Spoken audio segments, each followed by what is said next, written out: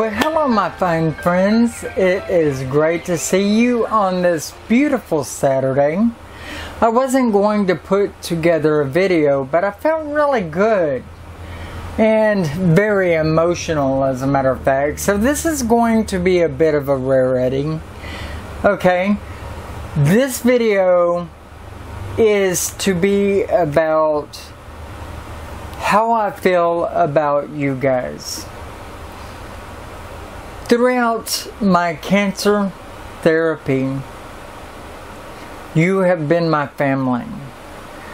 Now, my fiance has been very, very supportive of me, and his family, his mother and dad, they are beautiful people, and they were there for me. They visited me at the hospital when I crashed down for about 8 days and wasn't able to do anything. I actually went into reverse isolation because my white blood cell count dropped through the floor and could be sick over anything. Anyone would get me sick. But they all put on their blues, the little blue hat, the gloves, the overwear, you know, to make sure that they didn't get germs on me or whatever, you know. These people were so beautiful to me. And my friend Rodney, he actually came and he stayed with me at the hospital for 8 straight days and nights, only going to his house to get a shower every day and then to come right back. And he took no time getting back to me to make sure I was alright, knowing that Austin was having to work and he couldn't take off at that time. And Austin came to see me whenever he possibly could, which was pretty much every day and for a short amount of time, but I was understanding of that. Now, I lost a lot of subscribers, you know, over the time that I was ill. I guess the situation was just a little bit too dark for them, and I can completely understand that. No one really likes to dwell within darkness, although I did try to keep it light. There were about 6 to 8 videos that I put out that showed my current state and what I was going through at the time that I had cancer. But there are so many of you that did not sway. You did not go away from me. You stayed there, ready to back me whenever I would put a video out. A lot of the times you were silent, you know, and some of the times you weren't. And, you know, that's quite usual. I mean, so no stones thrown on that. You know, sometimes you have some things to say and sometimes you don't. But you guys were absolutely great. And whenever I did put a video out, you did step up to say, hey, how are you doing? Or it's so great to hear that you're doing good. Or, oh, I'm sorry that you're going through this. I wish I could be there. And let's not even, you know, we're not even mentioning the people that actually sent me gifts of love. You know, I had someone send me what you call holy basil, which is an extreme cleanser. I had people sending me herbs of so many different sorts, you know, herbs that they felt that could be of help to me in getting my immune system up or fighting against cancer or viruses or whatever. You know, you guys were beautiful. I even had this friend, Dan, who sent me a wreath, you know, for that time of year, which it was autumn, you know, and so he sent me a wreath full of browns and oranges, pine cones and straws, you know, different fruits for that time of year and nuts within this wreath. And he made me a pendant, which I have right here, made with rose quartz and other healing stones, you know, to draw energy. And it's with my favorite symbol. It's the pentagram, you know. Dan sent me some really beautiful stuff and made me feel fantastic. All of you guys did. I mean, this stuff truly, magically helped me to get through all the negatives. I did not cry or whimper through all of these treatments, believe it or not.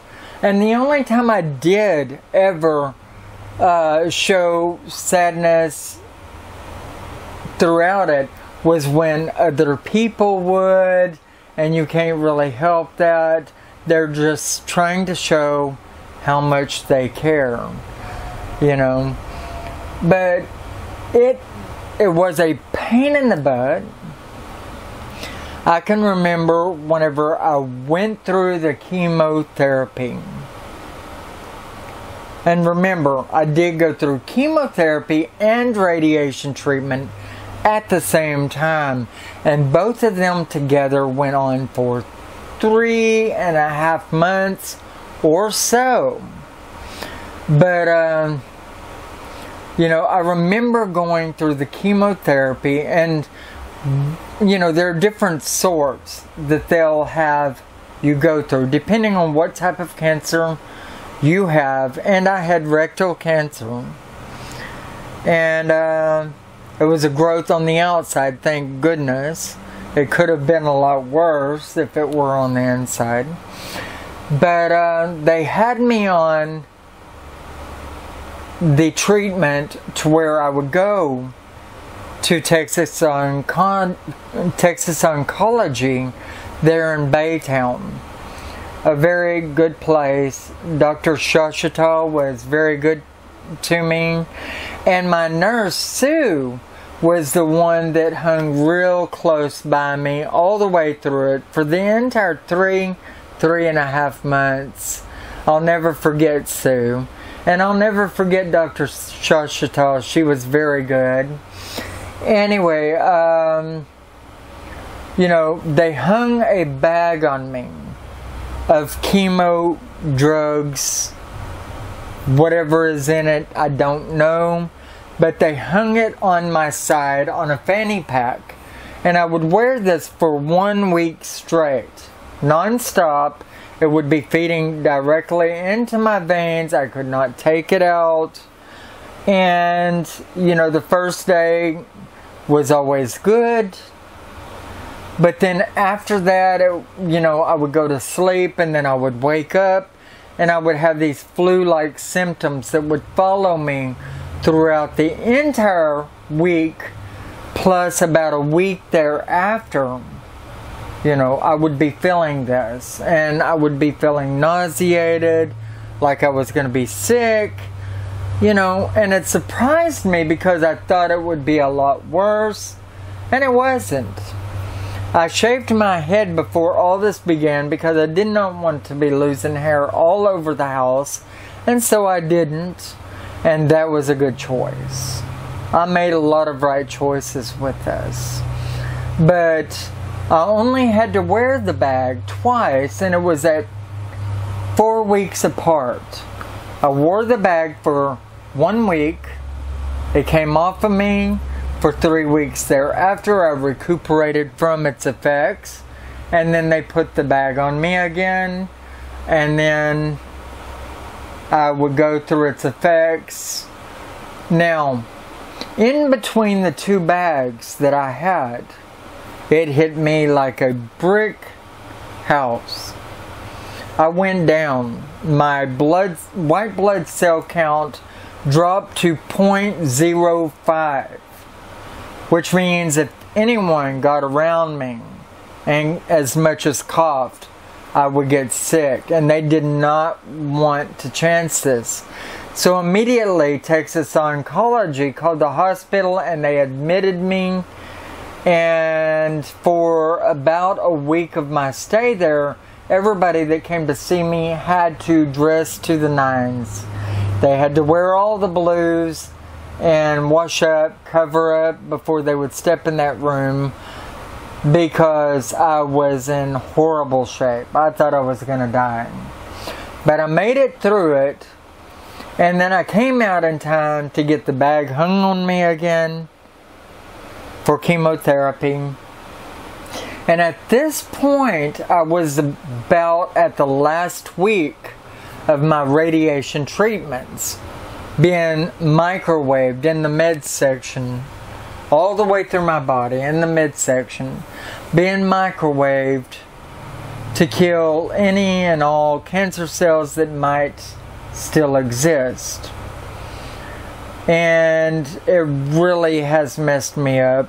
To this day, 1 year later, I still have a lot of long-term effects that I'm suffering and may not go away for a long time. You know, it shrinks up all this radiation. It shrinks up all the muscles within your body. It dries you up on the inside. It makes things that are supposed to close not actually close. And so I've got a lot of problems that I won't go into here, but use your imagination. You know, using the bathroom is complicated, both 1 and 2, especially 2. I have to watch myself so I don't run into embarrassing situations. And sex is about a 0 right now. And all of this 1 year after. But I'm dealing and I'm getting through. And my husband has been fabulous. I have no doubt in my mind this man will always be true to me. And I intend to snatch him up and marry him. Because whenever I can't even cook, he does. And whenever, for the year that I have been unable to have sex, he has still been there and like a champ. And whenever I started going through the bad times, so did he. He even had to get put on anti-anxiety medicines due to the stress that it's placed on him. And I likewise, due to what it's done to me. And now we're coming off of the antidepressants and we're starting to use the medicinal herbs to get our lives back to straight. So things are starting to return to good, but we have a few fights to endure, you know. But the main reason of this video is I wanted to thank you guys, the ones who stood by my channel and with me, with my husband, and the situation, through all that I've been through all the time that I went through without making any videos. You guys stood beside me and showed me your love. And I never even got that from my own family. As a matter of fact, I've seen my family, which lives just 20 minutes down the road, one time before I even started the treatments, and I have not even seen them since. And trust me, on that one piece of land 20 minutes away, I have over 15 family members and other scattered members of the family all around towns that I live in. And it's really sad. And you know, I felt that it was alright at first, but the more I think about it, the more I feel neglected. So I've come to the realization that I have very few family members within the real world, and that is Austin, my love, his mom and dad, and Mima and Peepaw, and, you know, a few friends, 1 or 2. And that's it.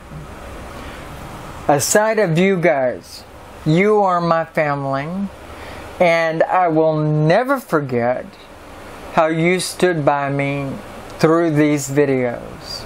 I love you for it, and because of that, I will always do my best to bring you the best in information and entertainment on these videos. Reach out to you and say hi, and I hope you won't leave my channel. I hope you'll stay and be a part of us.